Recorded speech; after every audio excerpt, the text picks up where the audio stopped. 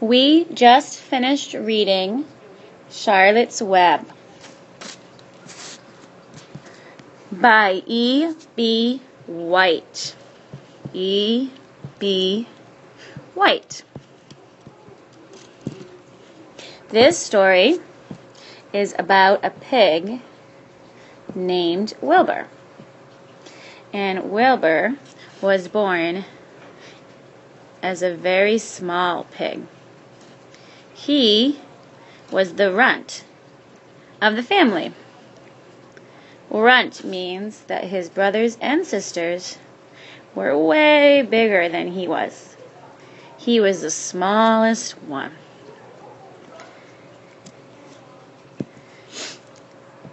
Fern's dad is a farmer, and she found out that her dad was going to kill Wilbur because he was so small. When Fern found this out, she was so sad. She told her dad that she would take care of Wilbur, and he wouldn't have to hurt him. That made Fern happy. She loved Wilbur. Her favorite thing to do was to push him around in a baby carriage, which Wilbur liked very much too. When Wilbur got bigger, he went to live at the barn at the Zuckermans. The Zuckermans had lots of animals, but Wilbur was lonely until the day he met Charlotte. Charlotte was a big gray spider. She had 8 legs. Most spiders do. They became best friends. Then Wilbur found out that he was going to be eaten for Thanksgiving dinner. This made him really, really sad. But Charlotte was so clever. She came up with a great plan. She said, "Don't worry, Wilbur. They will not eat you for dinner. I have an idea." And in her web, she was very clever. She wrote words about Wilbur, like humble and terrific. This made Wilbur feel much better, although he still was a little bit worried. Then it was fair day. The kids loved the fair. They all got to go on the merry-go-round. Wilbur did not win first prize, but he was so amazing and everyone loved him that he did win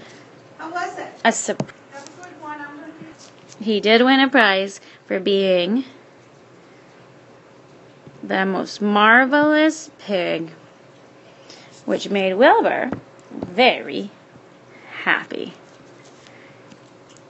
But then Wilbur found out something that made him really sad. He discovered that Charlotte was ill, and she would not be going back with him to the barn. She had just laid a beautiful sack of eggs, and she was so tired. Although this made Wilbur want to cry, and he did, he thought about his friend and how much he loved her, and he decided to bring the egg sack back to the barn with him. When spring came, the egg sack hatched open, and to Wilbur's surprise, lots and lots and lots of baby spiders came out. They were so small, Wilbur couldn't even see them. Wilbur was so happy to have so many friends. He thought that Charlotte would be really happy too. But then, after a while, one by one, the babies started to go away. They flew away on the air. This made Wilbur so distraught. He was so sad all over again. He didn't understand why they were leaving him. He began to cry. But then, to his surprise, he looked and realized that although most of the spiders were gone, there were 3 little ones left. Wilbur asked them their names and why they didn't fly away. And they said it's because they loved their home with him and they would stay with him until it was their turn to have babies and fly away too. The end.